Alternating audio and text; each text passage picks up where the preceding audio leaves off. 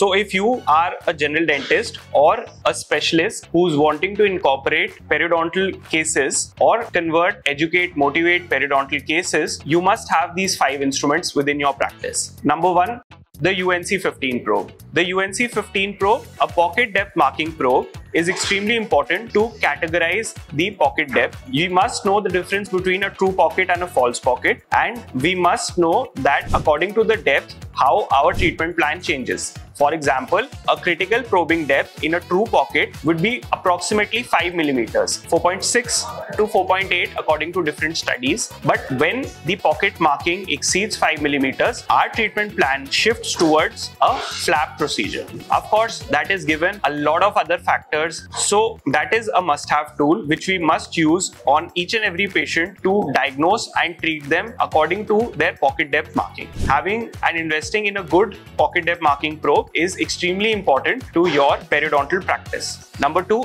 Nabers probe. A Nabers probe helps you to diagnose furcation areas. It also helps you to mark the depth of these furcation areas. This helps you to diagnose and solve those problems in the tricky molar areas where the furcation has been involved. Point number 3, investing in microblades such as the 15C instead of the 15 number and the 12D instead of the 12 number are good investments because they can help you in making more precise incisions during your flap procedures. 4th, investing in dental loupes allows you a much increased visibility and ease of posture during the procedure, which is key when you're doing very precise procedures such as a connective tissue graft or a free gingival graft or any gingival recession coverage. Number 5, an intraoral camera and RVG.